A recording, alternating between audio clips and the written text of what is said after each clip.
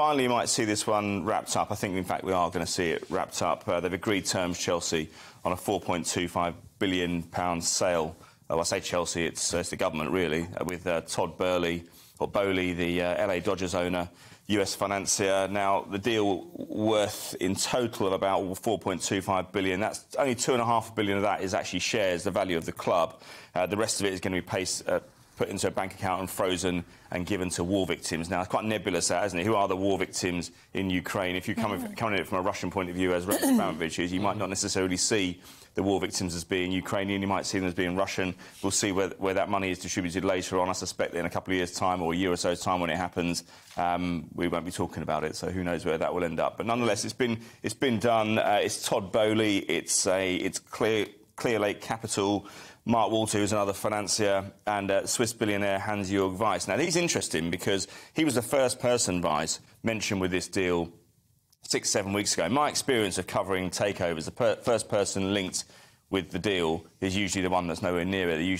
They're usually linked for another reason. They're trying to get a bit of publicity, or they're trying to, flex their muscles to make people make the outside world think that they're serious in terms of another deal or something like that. But he's actually involved in this one, and they're going to provide £1.75 billion worth of investment over the next few years. So that should satisfy any supporters who are worried about whether players are going to be signed.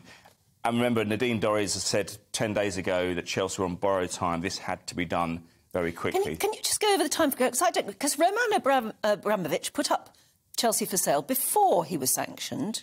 No, I wouldn't say that. I mean, well, yeah, you can say that, actually, because in 2019 he put it around surreptitiously that he wanted to sell Chelsea. Now, that was about the time of the Salisbury poisonings. He was sensing a little bit of hostility from the UK government. They were freezing his passport. They're making it difficult to do his £1 billion rebuild of Chelsea. Now, that's another problem because the stadium, I've talked about it again and again, they had planning in place at that point for Chelsea. The planning applications have all expired now. That will need to be done again. It's going to cost even more. It could cost another £200 or £300 billion more, or sorry, £1 million more to get Chelsea done. So yeah, it was up for sale. And remember, we talked about the Jim Radcliffe offer a couple of weeks ago. Now, the reason that deal could have been fast-tracked is because he did his diligence in 2019. So the sale was serious. So you're right, absolutely right. He did try and sell it. It's different now, though, because he's under sanctions and he has to sell it quickly. And he had to sell it. But will any money go to him? No money can go. Because it's rather like an oligarch's yacht. Yeah, Chelsea has been taken over for sale. They've allowed him to have a big input into the sale. He knows the club. He knows what the value of the club is. He's been quite sensible and grown up. And look, Roman Abramovich is worth £22 billion.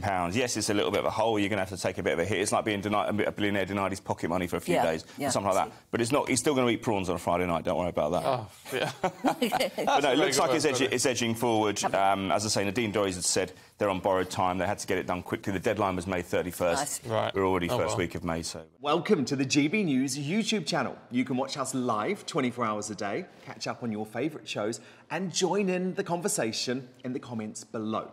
Don't forget to subscribe and you'll never miss any of our exclusive content.